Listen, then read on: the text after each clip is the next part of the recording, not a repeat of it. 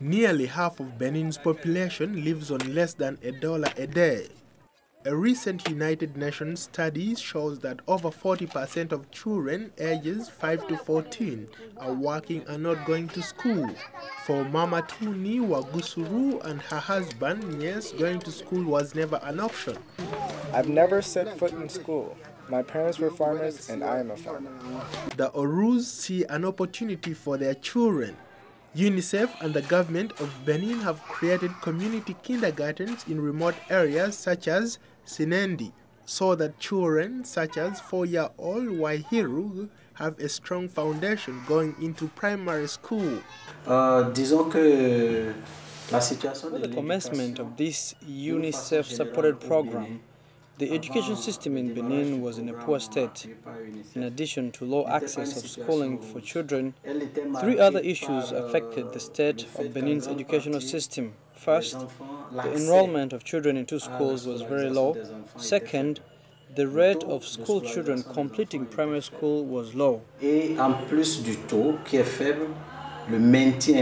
Children in the kindergarten program sing, play and develop their identities in child-friendly spaces. An extension of this initiative empowers mothers such as Mama Tu with income-generating activities, such as making sheep butter and other food items. The kindergarten program is very positive for me. It helped me find a place to keep my children, do my housework, go to the farm, and participate in income-generating activities. More importantly, it's helping me prepare my children for a primary school. Today, there are over 200 community kindergartens in Benin. Sizable results have been achieved, but more work needs to be done to reach out to children, not only to enroll them in school, but to ensure that they stay in school. The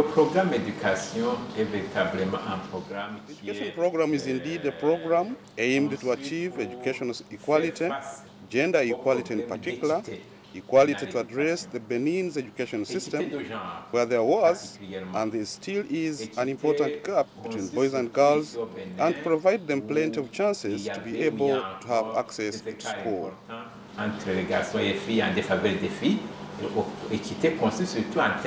In addition to helping mothers, UNICEF is providing more training for teachers and has already built latrines and supplied equipment, furniture and learning tools for the students and teachers.